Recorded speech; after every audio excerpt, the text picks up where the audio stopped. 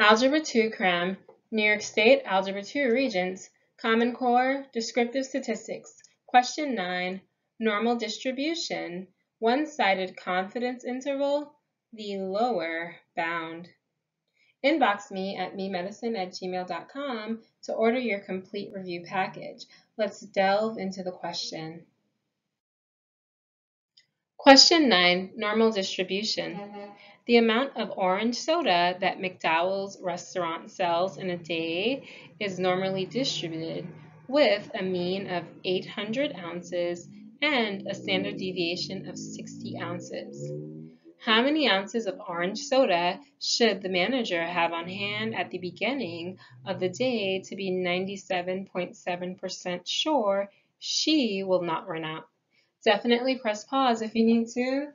And if you don't know what the answer is, sit tight. We're going to go through the solution in a little bit.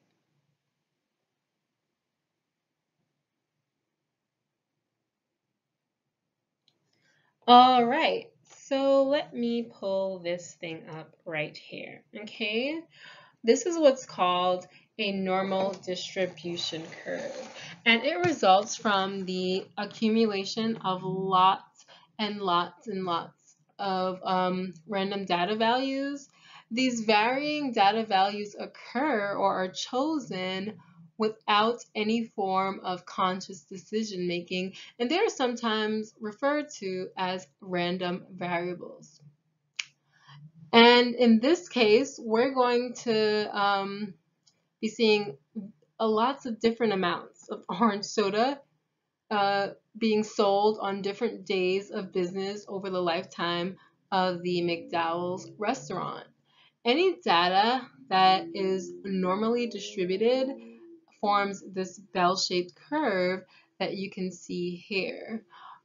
When the frequency of the data, that means how often one particular value occurs, is plotted against increments of the standard deviation of the data set, okay?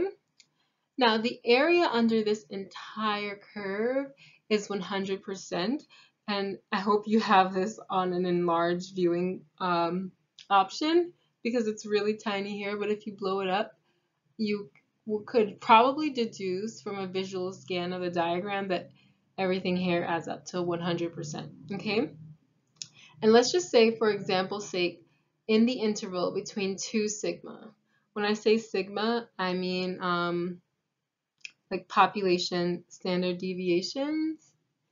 Let's just say basically, so okay, how can I explain this? So here goes 1 sigma below the mean, okay? That's 0.5 to the left, or negative 0.5. And here goes 1 sigma above the mean. That's 0.5 or a half a standard deviation. This range between 1 standard deviation below the mean and 1 standard deviation above the mean represents the percentage of scores that can be expected to fall within 1 standard deviation, either to the left or to the right, or whether you refer to it as below and above, okay? So 1 standard deviation away from the actual average of the data set or the mean of the data set, okay? And so what we have here is 19.1% on the lower end and 19.1% on the upper end, for a total of 38.2% of data values having their location being 0.5 or half a standard deviation from the mean in either direction. Okay, so I'm trying to speed up along here because I'm taking a little bit too long.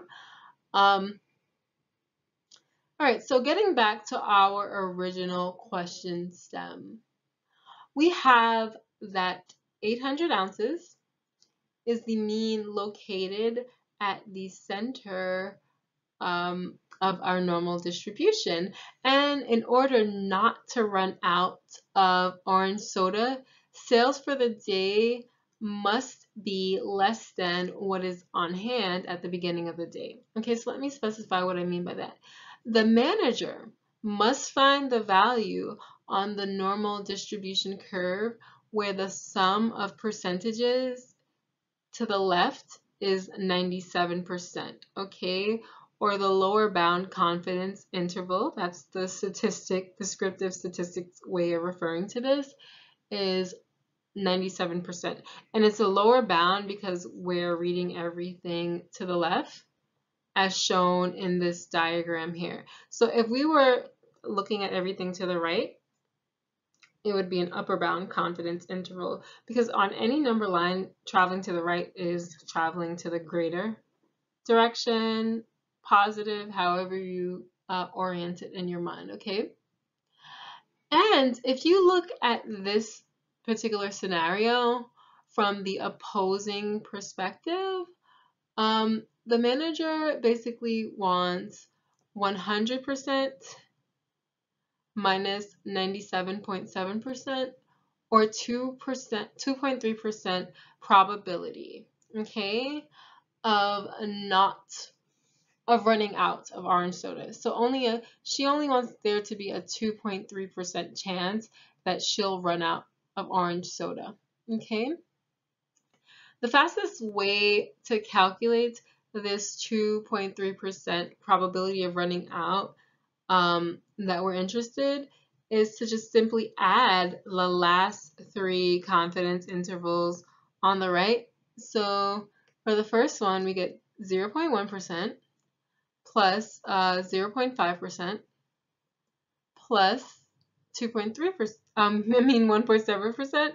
And you'll realize that when you get up to 0.1 plus 5, plus 0.5, which gives you 0.6, plus 1.7, you're going to realize you've already hit your 2.3% mark. So this is a 2.3% chance of running out of orange soda.